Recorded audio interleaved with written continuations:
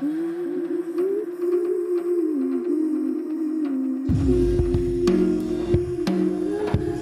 are listening to Unity in Our Community on Radio Cardiff 98.7 FM.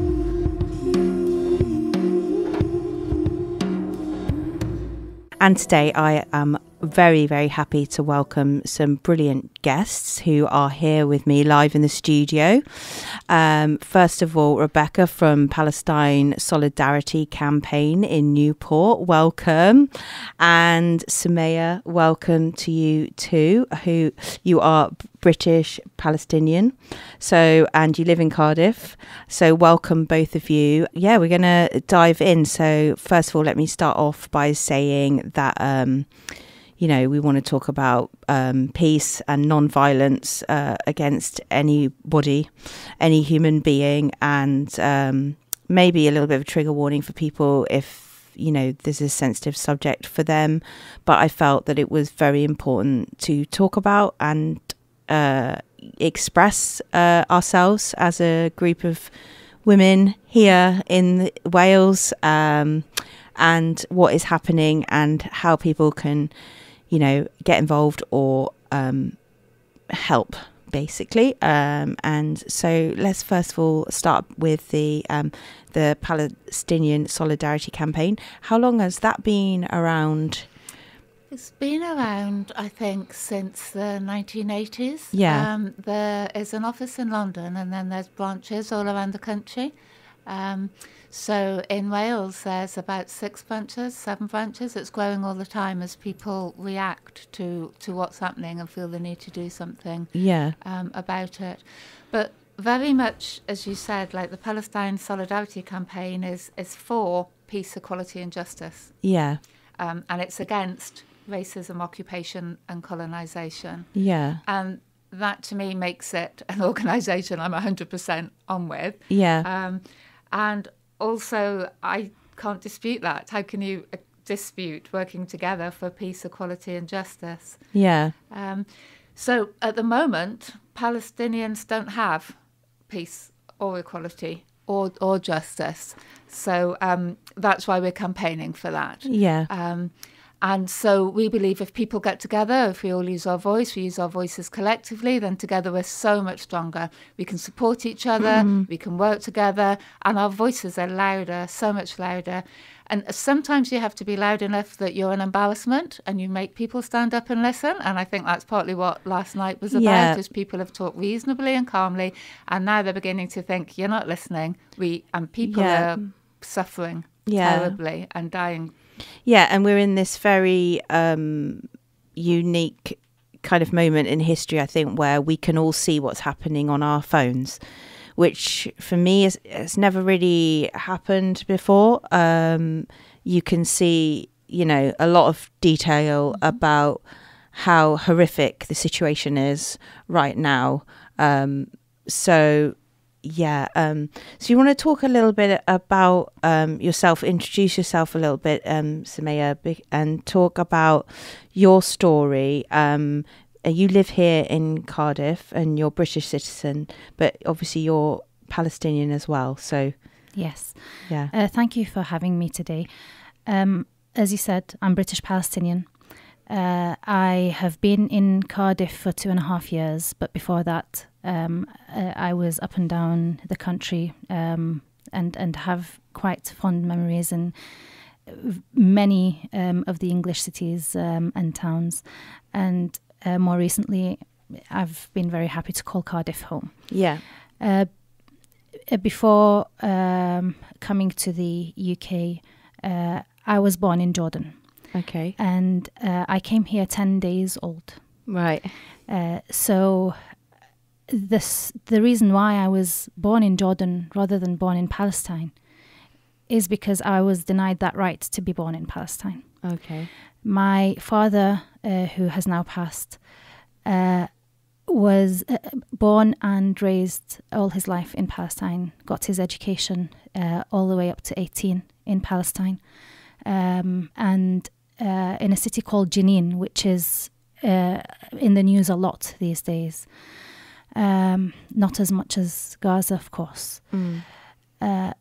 And when he got to university age, he applied to the School of Medicine at the University of Jordan, and he studied medicine in Jordan. As he left the borders between Palestine and Jordan, his Palestinian ID was taken off him on the border by Israel.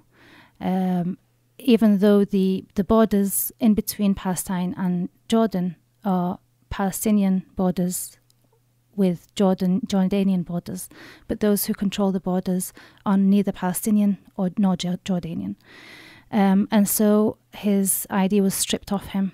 And later on in the year, he was given, and a lot of people at the time were given the ultimatum of either returning within a certain specific days to take back their ID or lose it forever. At the time, my father wasn't the richest of people. He was a student who was barely, making ends meet, and wasn't able to make the deadline, which was an unfair deadline altogether, and a very short and narrow window.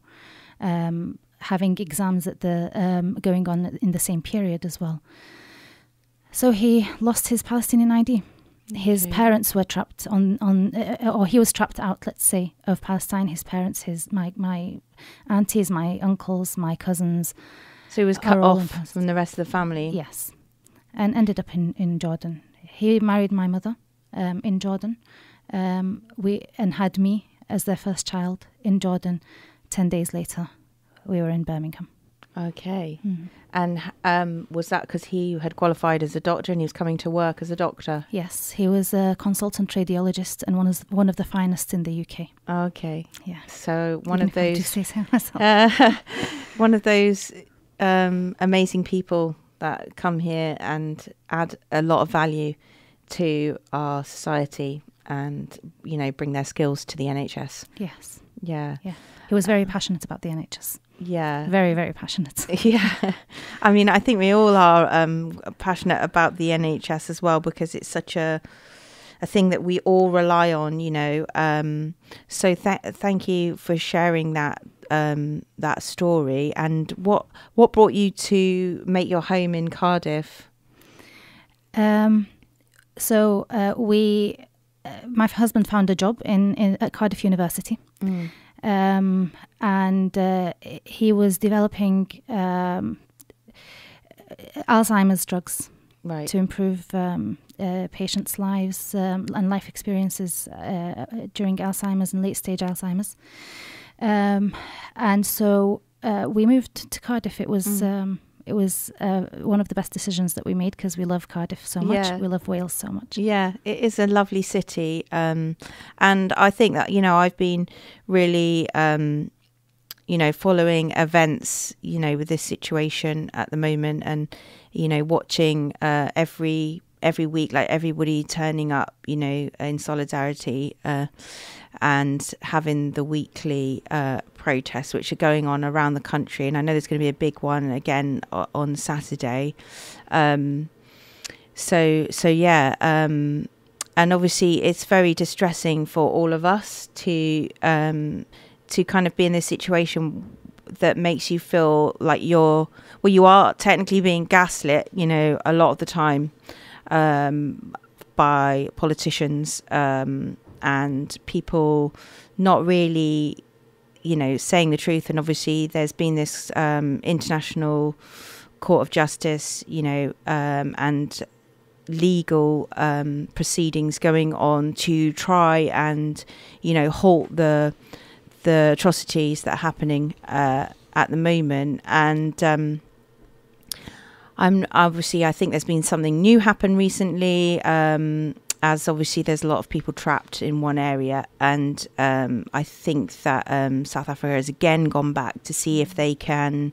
Do you know what's happening with that, Rebecca?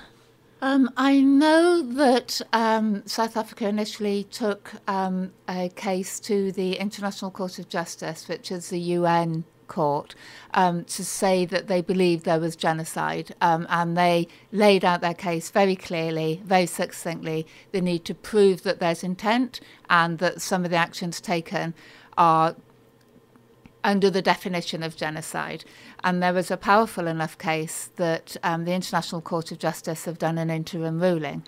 So, and the interim ruling says things like that Israel must not do anything that's genocidal. It must prosecute anybody who says anything genocidal, who encourages genocide. And the UK has a responsibility, like all governments signed up to the 1948 Genocide Convention, to say that they will prevent genocide and not be complicit in it. So you were saying quite rightly just then that there's an area where a lot of people are, and that's called Rafah. Forgive my pronunciation, but it's called Rafah. And so South Africa are now saying that if Israel was to invade Rafah, where there's over 1.5 million people in tents with nothing, being denied food, being denied water, being denied medical assistance, that would put Israel in further breach of the International Court of Justice interim measure. Would you agree with that summation? Yes, Sumayya? Yes, very much. And I actually have a few messages that arrived from someone in Rafah over the past 2 days. I have a friend. Well, I have a number of friends there. Some of them who I shared, who my sisters, younger sisters, shared a classroom with, who have been killed in Rafah, in Gaza. I'm sorry. Thank you. And I have some messages from a friend who used to work in a hospital in the north of Gaza. Her home is in Rafah originally, but her family home has been receiving people who have been displaced from the north of Gaza into Rafah, and so their home holds more than 100 people. Wow! In that single space that was already quite tight for the extended family who had all gathered in the same home. She was saying, and if you don't mind, I'm going to read straight off my phone her message and translate. She said to me, "Pray for us so much, because I feel like my heart is going to stop. Last night was really terrifying, to the extent of which I can't describe. The problem is with what is coming. What are we going to do? Everything points in the direction that they're going to enter Rafah in any case. And I think that it's going to be one of the worst and most difficult things that will happen in the Gaza Strip. They want to achieve their victory from Rafah because it wasn't possible elsewhere. I swear I can't take a breath. My heart is only working laboriously. I feel that my body is going to stop from the fear." And forgive me, this is instant translation, and I'm not an expert in instant translation, but she's also saying that I'm so terrified I can't live like this, and I can't live another night like the night that has just passed. Our hearts are weaker than to be able to bear anymore. I wish that I didn't have a husband or children to be afraid for. I wish that it was just me that I needed to worry about, and I wasn't worrying about anyone else. Please pray for us.